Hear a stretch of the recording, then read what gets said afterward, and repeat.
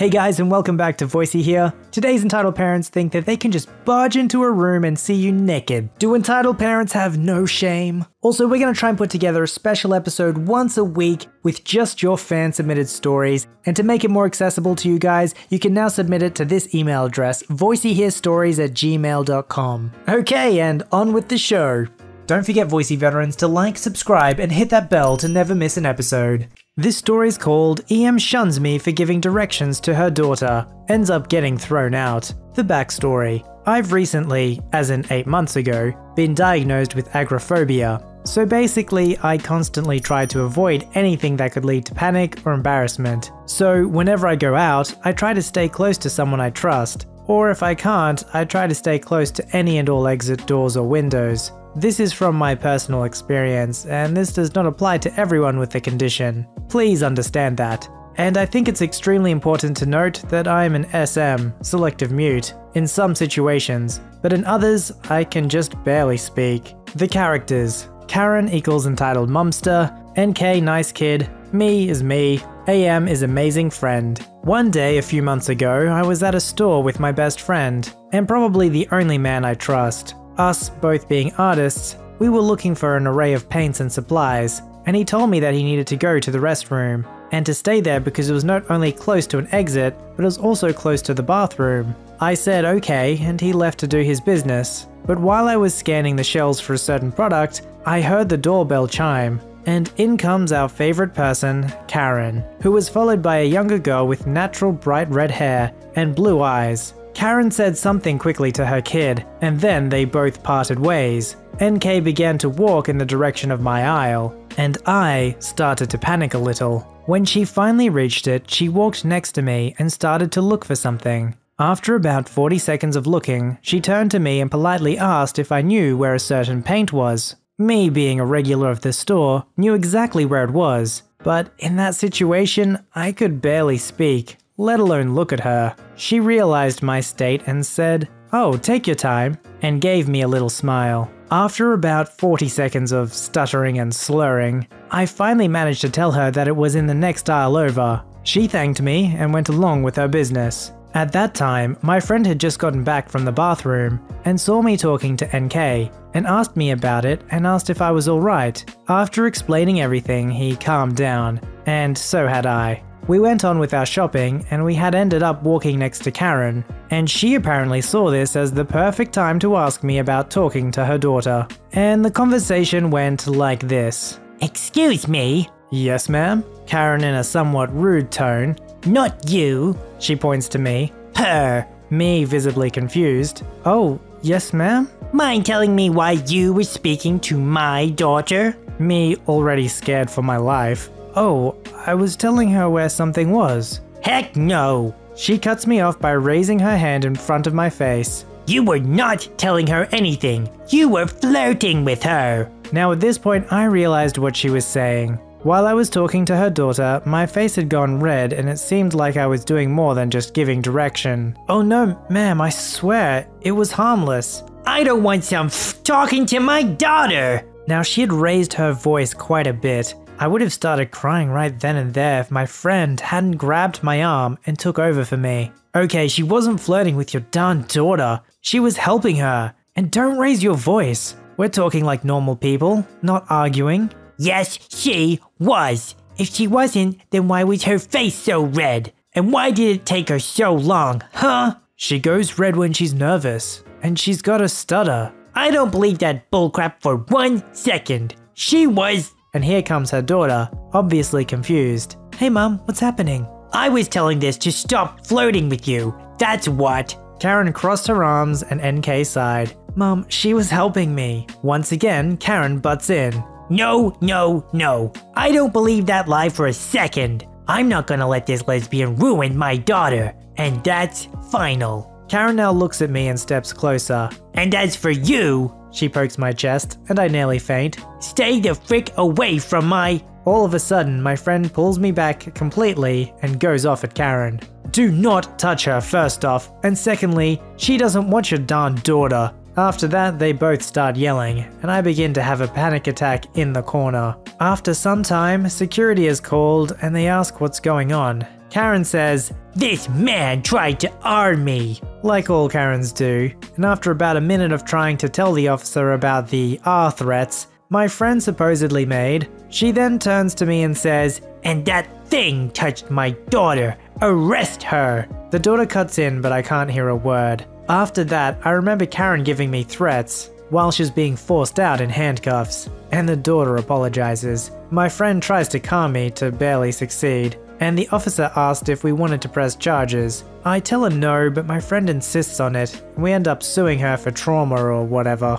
Imagine being diagnosed with agoraphobia, and then something like this happens to you. Surely that would only add to your anxiety of being in situations out in public. It would just justify it in your mind. You're like, yeah, this is why I don't go out and talk to people, because, you know, they're people. This story is called Entitled Kid at a Laser Tag Arena. Okay, so with how the virus has most of us staying at home, I was doing some spring cleaning and found an old laser tag scorecard, which reminded me of the entitled brat and his equally entitled mom. The Good, all names changed to our name we had on the scorecard. Maverick, yours truly. Deadeye, a close friend of mine. Paladin, the birthday kid. Ace, Cyborg and Samurai, my bros. Not literally, you know what I mean. The Bad, they swapped gear around so no consistent names. Bully 1, 2 and 3, B123. Bully friend of the EK, mostly just eggs him on and joins in his taunting. EK, the entitled kid. Take your average mic spamming kid you'd find on any FPS and raise the annoyance to nails on chalkboard levels. Then you have him. EM, the entitled mother of the annoying brat. Background. Back when I did Taekwondo, my mum met Paladin's mum and they got to doing what mums do best.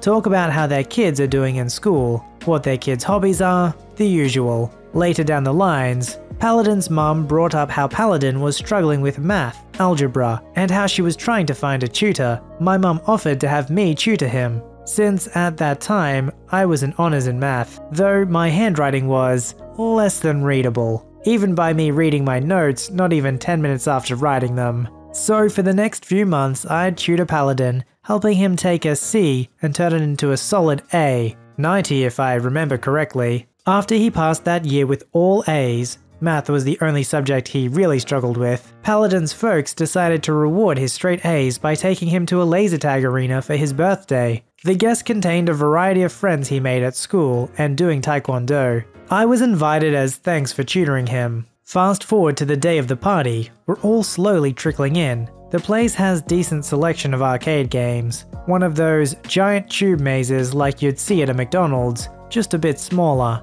A few party rooms and some regular tables in a dining area. Entering the party room, I drop off my present and sit down to see some of the current game of laser tag going on, getting a good look at the area. It's almost symmetrical. Bases are on opposite sides. There's a bit of high ground, which is just the outline of a rectangle over the main area, with stairs near the bases. So as we wait for our drinks and friends to arrive, Paladin, Deadeye and I go off to play a few games. After about 15 to 20 minutes of it, our party is being called to the arena. Our party versus the EK's party. And we're all suiting up. EK and bullies 1 to 3 begin their smack talk. Mostly the usual, "You idiots ready to lose?" and other childish banter. I look over to Deadeye and say something to the extent of, "I'ma beat them," only to get an eye roll and a "grow up, Maverick." That's when the EK notices our team has a few girls. "Oh, they got girls on their team? This'll be easier than I thought.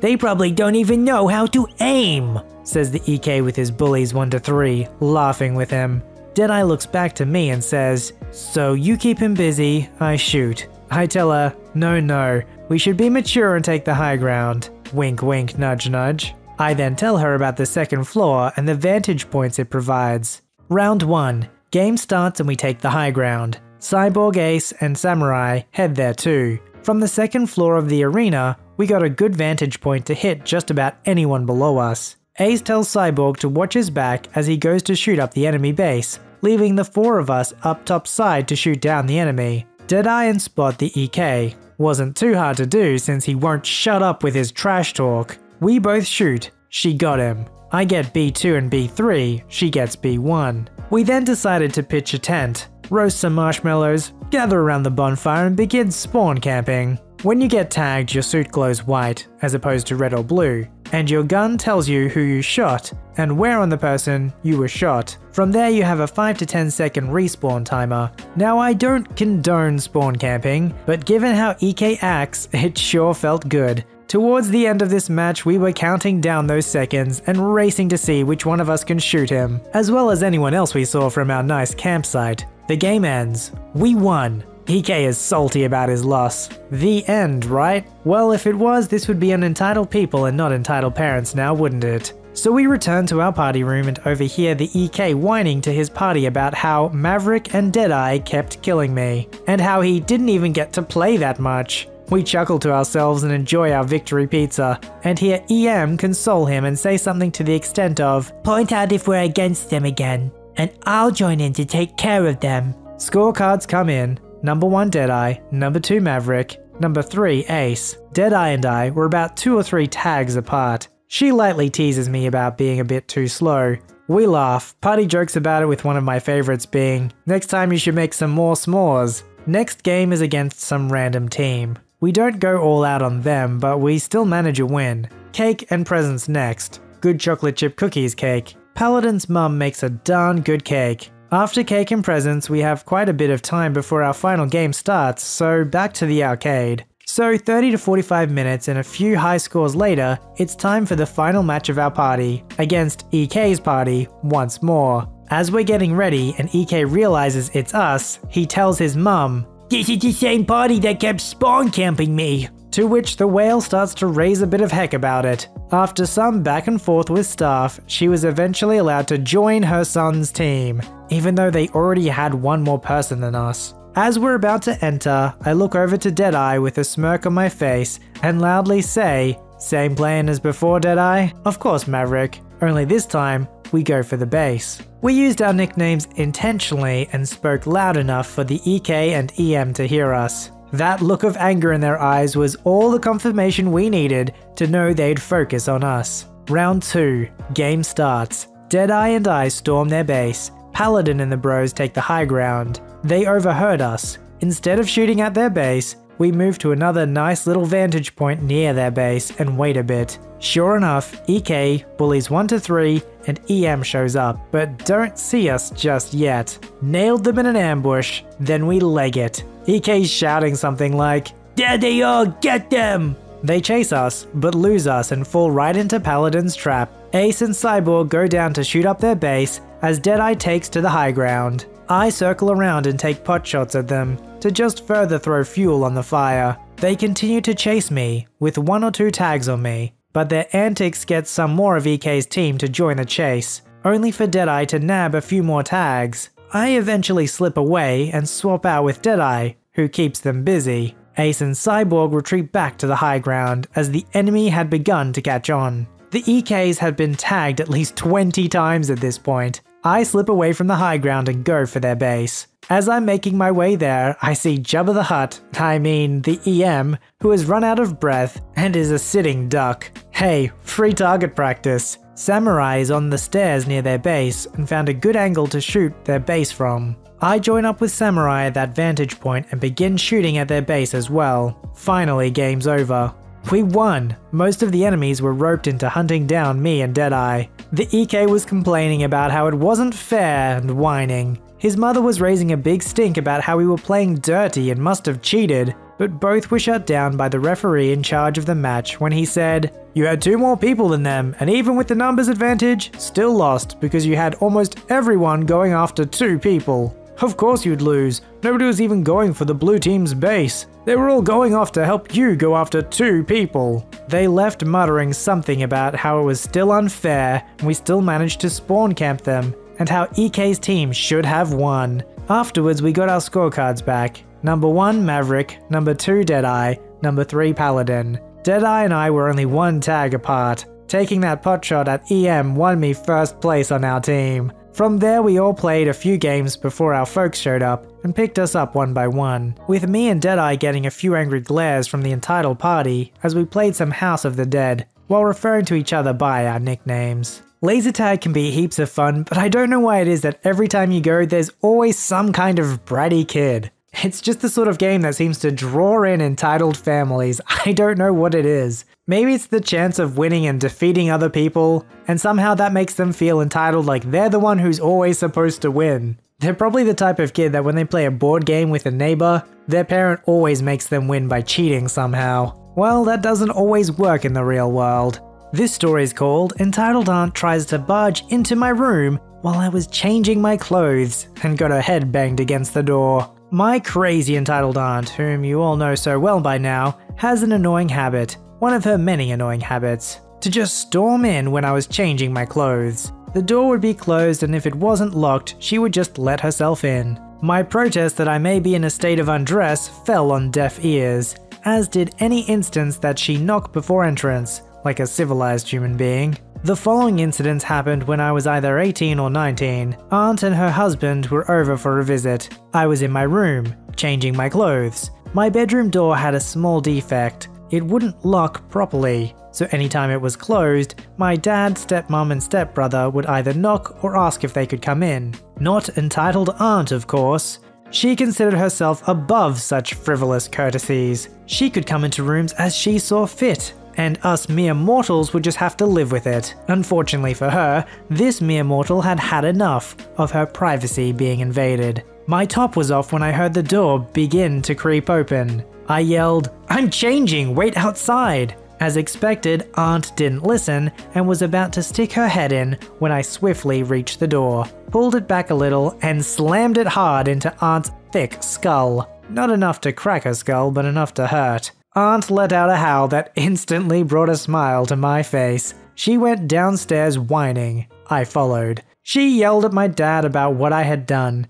My dad and uncle, Aunt's husband, were drinking at the time and were uncharacteristically chilled. Dad just looked at her and then looked at me and said something like, "Yeah, don't do that." My uncle just bursts out laughing, as if his wife getting her head banged was the funniest thing he had ever heard. Such dismissal of her grievances was too much to bear for my aunt. She demanded that they leave immediately. Uncle told her he was in no condition to drive. Besides, he and my dad were going to watch a cricket match, so leaving was out of the question. Aunt dialed my cousin's number, believing wholeheartedly that her son would come to her aid. But judging from her end of the conversation, cousin was out with friends and wasn't going to drive all the way over to deal with her stupid butt, and why couldn't she just stop getting into unnecessary squabbles? Aunt had no options left. She just sat down on the couch while holding against her head the ice pack my stepmom had brought for her. Her anger was boiling over, but was completely ignored by my happy dad and uncle. It was a lovely evening. I don't understand how some people have no respect for other people's privacy. I'm 100% sure that aunt wouldn't let anybody barge into her room if she was changing. So why on earth would she think she's entitled to do the same? It's only like my second day back, but I'm already having a great time here with you guys. Don't forget, you can now submit your stories by email to voiceyherestories@gmail.com. Post your stories, memes, and fan art at r/VoiceyHere. Don't forget to like, subscribe, and hit that bell to never miss an episode. Alright, Voicey veterans, I'll see you in the next one.